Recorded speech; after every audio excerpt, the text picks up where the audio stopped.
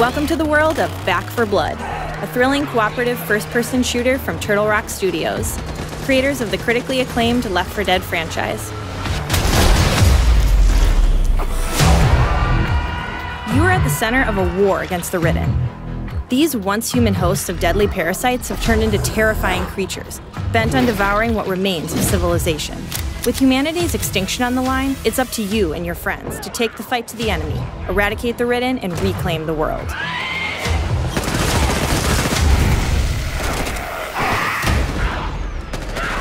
With Back 4 Blood, no playthrough runs the same way twice.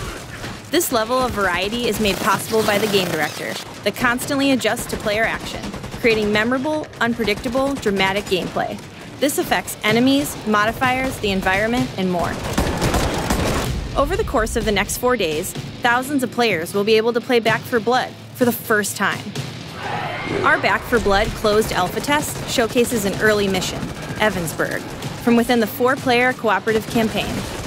In this mission, you'll be able to fight overwhelming odds, topple towering monstrosities, and try to survive. Each time you play, you'll face a new set of threats.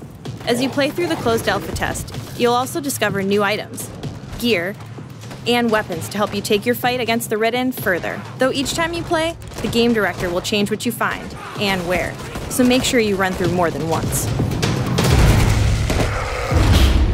When Back 4 Blood launches, gamers may assume the role of 8 playable characters, known as Cleaners. In addition to distinct personalities, each of these Cleaners has their own unique secondary weapon and character perk. In the Back 4 Blood closed alpha test, players may take control of the following Cleaners: Walker, Holly, Evangelo, and Hoffman. Throughout the Back 4 Blood closed alpha test, our battle-hardened Cleaners will be required to test themselves against a small sampling of the Ridden. You will get a taste of the threat of these dangerous foes: the common infected, Stinger, Wretch, Tallboy, and the terrifying Ogre.